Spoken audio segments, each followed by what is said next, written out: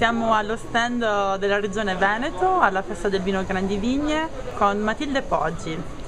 Matilde, ci parli un po' della sua azienda e dei vini che producete?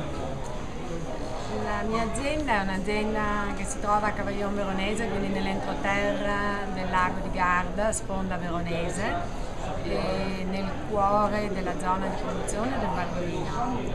Io ho circa 30 ettari di vigneto e sono molto focalizzata sulle uve tipiche della mia zona, sui vitigni autoctoni, che sono come uve rosse, corvina e rondinella. Ho cominciato a vinificare nel 1984 e non avendo una strada tracciata davanti a me, perché io ho preso in mano l'azienda di mio padre, ma mio padre vendeva le uve in un'altra cantina, e mi sono sentita libera di interpretare i vini come piaceva a me.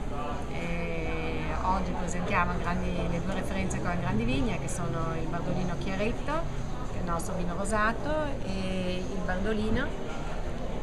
Praticamente sono lo stesso vino, perché nascono dalla stessa cuvée, quindi dallo stesso taglio dalle stesse uve.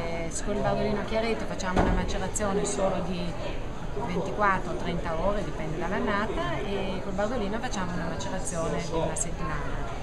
Però sono assolutamente, nascono dagli stessi vigneti e dalle stesse uve.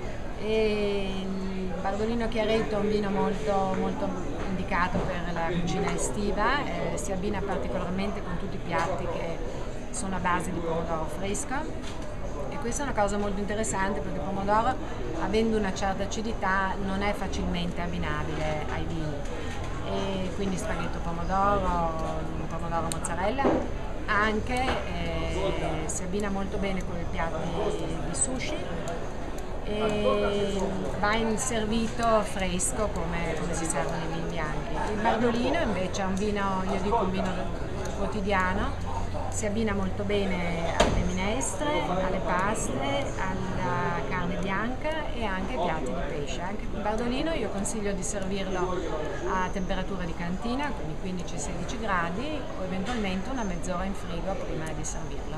Grazie. Bene, grazie.